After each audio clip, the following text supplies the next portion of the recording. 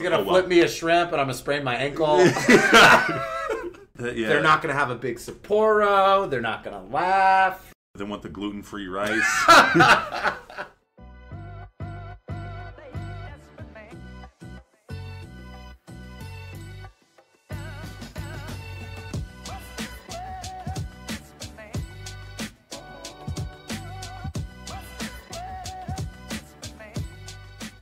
WST Podcast, we're back with a teaser on everyone's favorite group birthday spot, Benihana. Benihana is it's not just a birthday spot.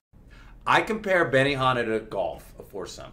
Really? Because you're going to spend a lot of time with his people. You got to like the people you're playing golf with. You got to like the people you're going to Benihana with. Absolutely. You know what they say about golf? It's where you're playing, it's how you're playing, and who you're playing with. And the first two don't matter. Very much in Benihana. You could be at any Benihana. They could have the most phenomenal ingredients. But if you're not with a fun group of people, it's gonna suck. And if there's more than 8 people, there's got to be 2 tables? Oh, yes. Kind of like, at a wedding, you have a group of 10 people, and you're like, oh, shoot. You walk in, and you're like, oh, man, there's 6-person tables. We're going to divide it up. Or even worse, like you're saying, there's 8. So you know there's going to be 2 outliers.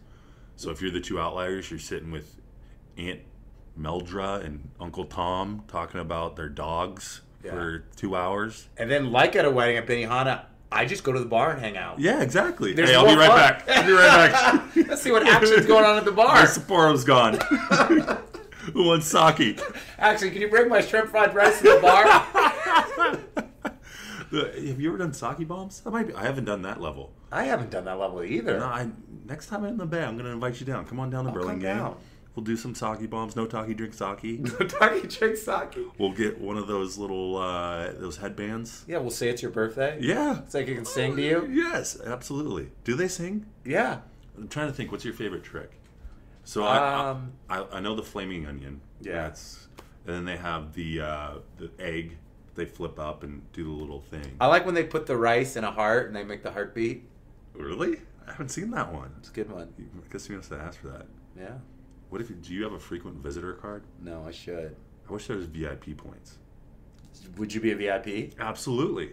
How often do you go to Benihana? I mean, I'm in the Bay quite a bit, like once, maybe twice a month. So when the food comes out, what kind of guest are you? Do you pick at it? No, Do you save it to the end? I'm a big guy. Like I'll wait for the entire meal to come out. Okay. You know how they do the rice first, and then but then your rice gets cold. No, it doesn't get cold because it's rice. It's like congealed. It's all warming each other. So I wait for the entire meal to come out, and then I'm a guy that likes to combine things. So I'll combine a little rice with the meat, with the vegetables, mix for a sauce. Do you put the sauce in there? Always put the sauce. Yes, absolutely. Okay. What sauce is at any one point in time? What sauce has made a food worse? Never. Ever. Yeah. Sauces make the world go round. Imagine if there's no sauces. Didn't like Mac 10 and was it Gangsters make the world go round? Are we going to come out with a remix? Yes. Sauces make the world go round? round? Honey barbecue makes the world go round.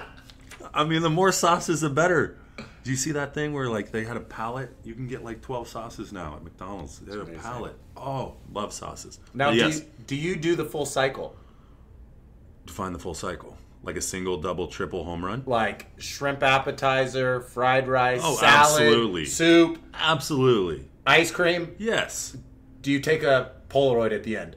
Yeah. That's the full cycle. You get the Polaroid? You get the Polaroid at the end. Is that like at the local Mexican restaurant where everyone goes for their birthday, puts a sombrero, and then writes their name at the bottom? Exactly. And it stays there until like the thumbtack falls out or something like that. Benihana is an experience. So let's summarize.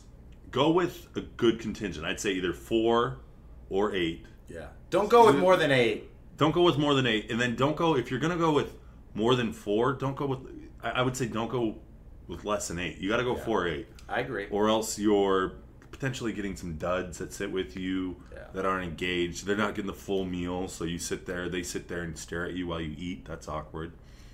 Talk to the chef. Or just go to the bar. Pull a Kyle. That's WST Sports. Benihana teaser. We'll wrap this up. Look for more teasers out there. We got some good ones coming up about etiquette. We got to talk airport etiquette. I definitely agree. I've been doing too much traveling there. It just pisses me off these days. Well, we'll let you vent. I'm going to ask this. Why is the pre-TSA check line longer than the standard line now. It's Makes no sense. Wrapping up WST Podcast. At WST_podcast on both Twitter and Instagram. Engage, follow, and comment. Thank you, and have a wonderful day.